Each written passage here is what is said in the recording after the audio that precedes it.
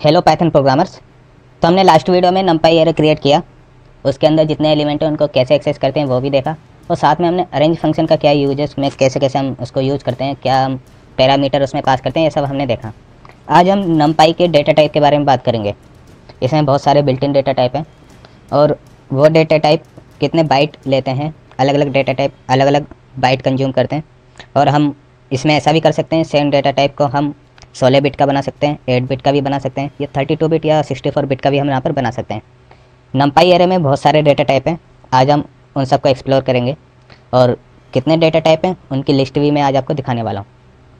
तो चलिए हम अपना जो प्रोजेक्ट है हम वहीं बनाएंगे इसको। लोकल डिस्क डी में मैं जाता हूँ और लोकल डिस्क डी में मैं नंपाई वाले फोल्डर में अपना एक और फोल्डर बनाता हूँ, लेक्चर 3, क्योंकि आप जानते हैं जो जुपिटर आईडी है वो बहुत सारी फाइल बना देती है। अगर एक बार हम प्रोजेक्ट क्रिएट करते हैं तो हम कोई फाइल नहीं बना रहे, हम लेक्चर 3 नाम का एक फ़ोल्डर बना लें जिससे कोई दिक्कत नहीं जाए और सारी फाइल इस फोल्डर के अंदर आए। लेक्चर 3 मैंने यहाँ पे फ़ोल्डर बना दिया, ठीक है।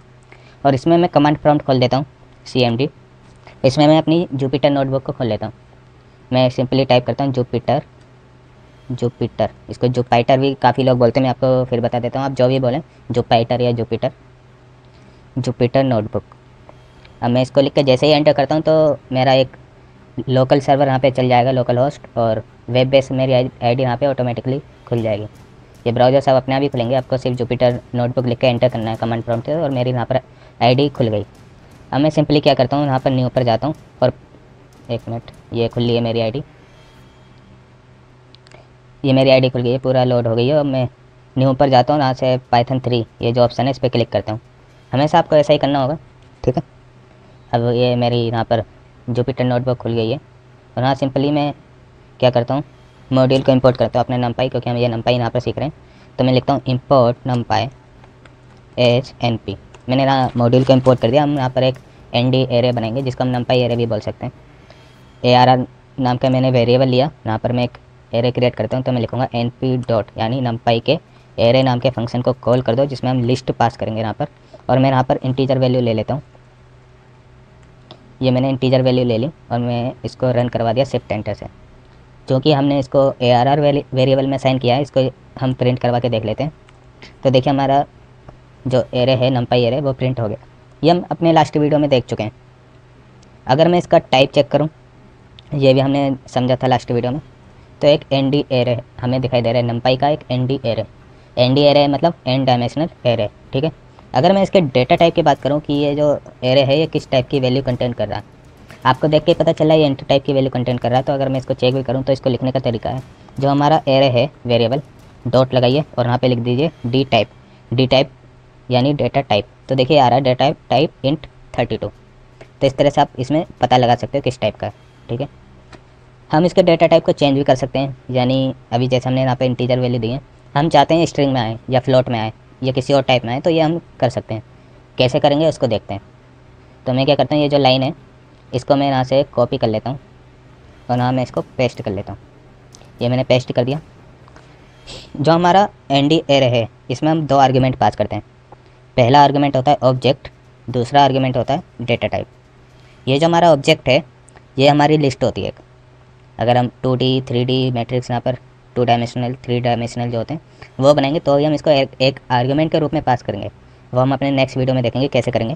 तो हम यहाँ पर एक ऑब्जेक्ट पास करते हैं जो हमारी एक लिस्ट होती है। जैसे यहाँ पर आपको दिख रहा है ये एक लिस्ट है, ये जो मैं हाईलाइट कर रखी है ये पूरी एक लिस्ट है जो एक np.array लिखा है, यानी जो nd एरे है उसकी नज़र में एक ऑब्जेक्ट है, ठीक है, जो कि इंटीजर टाइप की वैल्यू को कंटेन कर रहा है।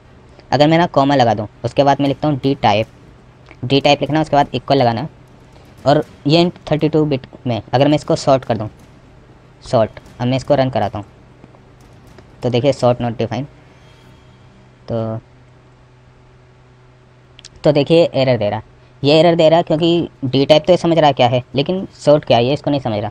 तो हमें बताना पड़ेगा सॉर्ट क्या चीज़ है। तो हम बताएंगे एनपी के अंदर डिफाइन है सॉर्ट, यानी जो हमारा नंपाई है, नंपाई जो हमारा मॉड्यूल है उसके अंदर सॉर्ट नाम का एक एट्रीब्यूट है जो क्या करेगा, इस नंपाई एरे में जितने एलिमेंट हैं उनको सॉर्ट टाइप में कन्वर्ट कर देगा।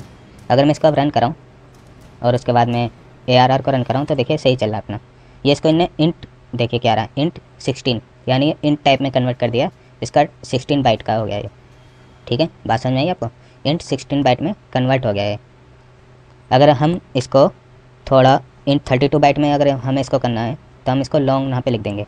कॉपी किया, इसी को ही मैंने यहाँ पर पेस्ट कर दिया और मैं यहाँ पे लिख देता हूँ लॉन्ग। मैंने एंटर किया और उसके बाद मैं एरे की वैल्यू प्रिंट कराता हूँ। तो देखिए वैल्यू प्रिंट हो गई है, लेकिन अगर मैं इसका type print कराऊँ, data type ARR और डी टाइप, तो देखिए इंट 32 यहाँ पर लिख के आ रहा है। तो आपको बात समझ में आई। शॉर्ट हमारा इंट 16 बाइट में कन्वर्ट करेगा और लॉन्ग हमारा इंट 32 बाइट में कन्वर्ट करेगा। ये जो हमारा लॉन्ग है इंट 32 बाइट में कन्वर्ट करेगा। और अगर हम सिंपल इंट लिखें तो शायद वो 64 बाइट में कन्वर्ट करेगा, वो भी हम देख लेते हैं। यहाँ पे मैं लॉन्ग की जगह लिखता हूँ इंट और देखते हैं वो कितने बाइट में हमारा कन्वर्ट करता है। ARR लिखा, उसके बाद ARR डॉट डी टाइप। हाँ जी, देखिए ये भी हमारा इंट 32 बाइट में कन्वर्ट कर रहा है। और लेकिन हमें अगर करना हो इंट 64 बाइट में कन्वर्ट, तो हम क्या लिखेंगे? तो देखिए वो हम कैसे करेंगे।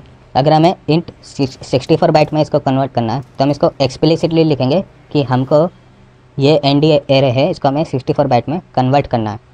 तो देखिए मैं क्या करता हूँ, इस लाइन को मैंने कॉपी किया और यहाँ पर पेस्ट कर देता हूँ। और हम इसको एक्सप्लिसिटली बताना पड़ेगा हमें इसको कितने बाइट में कन्वर्ट करना है। हम चाहते हैं इसको 64 बाइट में कन्वर्ट करना, तो डी टाइप का हम इंट 64 लिख देंगे। मैं इसको रन कराता हूँ, उसके बाद ARR की वैल्यू प्रिंट करवाता हूँ। तो देखिए इंट 64 बाइट में कन्वर्ट हो गया। काफ़ी बार ये नहीं पे दे देता है, अगर यहाँ पे नहीं देता है तो इसको ARR डॉट डी टाइप करके आप पता लगा सकते हो। तो देखिए इंट 64 बाइट में कन्वर्ट हो गया। अब आप ये मत सोचिए मैंने 64 ऐसे एक्सप्लिसिटली लिख दिया तो ये 64 में हो गया या नहीं हुआ। अगर आप सोच रहे हो 65 कर दूँ तो यहाँ पर एरर देगा, ठीक है। तो देखिए एरर दे रहा है, तो आप गिने चुने चीज़ें ही यहाँ पे लिख सकते हो 64, यानी 64 बाइट में कन्वर्ट कर रहा है इसको, ठीक है। वैसे आप फ्लोट के लिए कर सकते हो, फ्लोट 64 करोगे तो ये 64 में कन्वर्ट करेगा। तो ये आप देखकर बता सकते हो। ये हो गया टाइप कन्वर्जन। किसी डेटा का वो जिस टाइप में उसका हमें किसी दूसरे टाइप में कन्वर्ट करना है तो कैसे करेंगे, ठीक है। अगर हमें इसको स्ट्रिंग में कन्वर्ट करना हुआ, जो हमारा एरे है, मैं इसको एरे को ही ले लेता हूँ। ये जो मेरा एरे है यहाँ पर ऊपर, इसको मैं कॉपी किया और यहाँ पेस्ट कर देता हूँ। मैं इसको रन कराता हूँ ARR। ये हमारा एलिमेंट है। अगर मैं इसको स्ट्रिंग में कन्वर्ट करना है, क्योंकि अभी हमारा जो है इंटीजर टाइप है, अगर मैं इसका डेटा टाइप पता लगाऊँ ARR डॉट डी टाइप, अगर मैं इसको डेटा टाइप में कन्वर्ट करूँ तो देखिए इंट 32 बाइट में आ रहा है। अगर मुझे इसे स्ट्रिंग में कन्वर्ट करना हुआ तो मैं देखिए क्या लिखूँगा, सिंपली मैं इस लाइन को कॉपी कर लेता हूँ यहाँ से और डी टाइप में मैं स्ट्रिंग लिख दूँगा, डी टाइप और डी टाइप में मैं लिख दूँगा यहाँ पर np डॉट स्ट्रिंग str। तो ये स्ट्रिंग में कन्वर्ट हो गया। अगर मैं ARR की वैल्यू प्रिंट कराऊँ तो देखिए कॉमा से सेपरेट और ऊपर देखिए डबल कोड में आ रही है वैल्यू, सिंगल कोड में। तो ये एक स्ट्रिंग है, डी टाइप देखिए स्ट्रिंग आ रहा है, ये लेस देन U3 है, लेकिन ये स्ट्रिंग में कन्वर्ट हो गया, ठीक है। ये आप देख सकते हो डेटा टाइप हमारा ये स्ट्रिंग में हमारा कन्वर्ट हो गया। उसके बाद देखिए मैं आपको लिस्ट दिखा दे रहा हूँ, उसमें जितने भी डेटा टाइप है आप इसे घर पर बैठ के कर सकते हो। तो देखिए वो लिस्ट है, काफ़ी सारे इसमें डेटा टाइप हैं, यही सारे इसमें डेटा टाइप हैं हमारे एनडी एरे में। तो आप इनको एक एक करके चेक कर सकते हो कौन सा क्या करता है। ये देखिए पाइथन इंट, ये इंट लिख के करेंगे, इंट सी लिखेंगे तो सी लैंग्वेज वाला इंट काम करेगा, ये शायद 32 बिट लेगा। ये आप देख सकते हो कितने बाइट ले रहा है यहाँ पर। सॉर्ट वाला सी लैंग्वेज सॉर्ट इंटीजर, ये 64 बाइट लेगा, वो 16 बाइट लेगा। ये बाइट है 1 bite sign integer, unsigned int भी है यहाँ पर, यू से जो डिनोट हो रहा है, और लॉन्ग भी है। जैसे आपने अगर सी लैंग्वेज के बैकग्राउंड से आ रहे हैं तो उनको चीज़ें समझ में भी आ रही होंगी। फ्लोट 32, फ्लोट 64, या आप एक्सप्लिसिटली ऐसे डाल दोगे तो वो उतने बाइट का बन जाएगा। str, object, Unicode, C single, तो आप डाल के देख सकते हो इनके बारे में यहाँ पे लिखा हुआ है कि कौन सा टाइप क्या काम करेगा। तो आप ये टाइप कन्वर्जन और ये चीज़ें आप करके देख सकते हो, आपको अकॉर्डिंग टू नीड आपको जिस टाइप में इसको कन्वर्ट करना है, ठीक है। और मैं आपको यहाँ पर एक चीज़ और बता देता हूँ, ऑब्जेक्ट, इसमें थोड़ा इंपॉर्टेंट है। ये देखिए, हाँ ये वाली, ये जो ऑब्जेक्ट है क्या लिखा है, for array for attribute Python object. तो देखिए मैं इसको बता देता हूँ। अब मान लो मैंने एक एरे बनाया, ये वाला एरे मैं उठा देता हूँ, इसको आप ध्यान से समझना थोड़ा। मैंने पहली वीडियो में बोला था कि ये जो हमारा एनडी एरे है वो सिमिलर टाइप की वैल्यू कंटेन कर रहा है, ठीक है। मैं इसको रन कराता हूँ। अगर मैं इसको रन कराया तो ये देखिए इंटीजर में आ रहा है। अगर मैं इसको डी टाइप भी करूँगा तो इंटीजर में आ रहा है इंट 32, ठीक है। मुझे इसे स्ट्रिंग में कन्वर्ट करना, मान लो अगर मैं इसको क्या करता हूँ 3 को स्ट्रिंग बना देता हूँ, जो कि रूल के खिलाफ है। हमने पढ़ा था कि सिमिलर टाइप की वैल्यू कंटेन करेगा, और इसमें 3 हो गया एक इंटीजर, नहीं, 3 जो हो गया हमारा एक स्ट्रिंग हो गया। तो हम देखते हैं इसको रन करवा के क्या होता है। अगर ये रन होता है तो ना तो ये इंटीजर है ना ये स्ट्रिंग है। अगर ये रन होता है तो हमें पता है ये इंटीजर भी नहीं है वैल्यू सारी, क्योंकि ये सिमिलर टाइप की वैल्यू कंटेन करता है, और ना ये स्ट्रिंग है। तो देखते हैं किस टाइप में इसको कन्वर्ट करेगा, या टाइप में कन्वर्ट नहीं करेगा तो ये क्या कुछ एरर देगा ये। तो हम देखते हैं इसको क्या करता है। शिफ्ट एंटर किया, रन होगी देखो सक्सेसफुली रन। अगर मैं इसके एलिमेंट को प्रिंट कराऊँ तो क्या करता है, मैं इसको रन कराता हूँ। देखिए इनने सभी को स्ट्रिंग बना दिया। इनने देखा 3 हमारा क्या स्ट्रिंग है, तो इनने सभी को ही हमारा स्ट्रिंग बना दिया। देखिए बना दिया। अब मैं इसको डी टाइप को भी रन करता हूँ तो देखिए स्ट्रिंग आ रहा है। बात समझ में आई। लेगा तो सिमिलर टाइप की, लेकिन अगर हमने ऐसी वैल्यू दी है तो वो उसको एक जैसी वैल्यू में कन्वर्ट कर देगा, जिससे इसकी डेफिनेशन बन जाती है कि जो एनडी है वो सिमिलर टाइप की वैल्यू कंटेन करता है। अब मान लो मैं इसको फ्लोट बना देता हूँ। मैंने इसको बना दिया 2.7 फ्लोट बना दिया।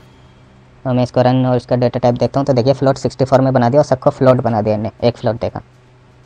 और मैं इसको स्ट्रिंग बना देता हूँ तो देखते हैं क्या होता है। एक फ्लोट है, एक स्ट्रिंग है, एक इंटीजर है। तो देखिए क्या हुआ, इनने सबको स्ट्रिंग बना दिया फिर। यानी इससे आपने ये भी देखा कि स्ट्रिंग की प्रायोरिटी थोड़ी ज़्यादा है, फ्लोट की कम है, और इंटीजर की उससे भी कम है। इनने सबको स्ट्रिंग ही बना दिया फिर। फ्लोट की प्रायोरिटी भी इतनी नहीं रखी जितनी इन्हें स्ट्रिंग की रखी है। तो इस तरह से आपको एक नया कॉन्सेप्ट वहाँ पर पता चला। तो ये हमारा हो गया डेटा टाइप के बारे में एनडी एरे में। और नेक्स्ट वीडियो में हम और भी काफ़ी सारे इसमें बिल्ट इन फंक्शन और नए नए तरह की चीज़ें देखेंगे क्या काम आ रही। ये बेसिकली हमारे डेटा साइंस में काम आने वाली लाइब्रेरी है, बहुत ही एलिमेंट्री लाइब्रेरी है। इसके बारे में आपको पता होना चाहिए। और आपको अगर इस वीडियो में कहीं समझने में कोई डाउट आया हो तो आप कमेंट करके बताएं भी, मैं उसका जल्दी रिप्लाई करूँगा। और आप ये भी कमेंट करें कि आपको इस चैनल पर क्या क्या नई नई चीज़ें चाहिए।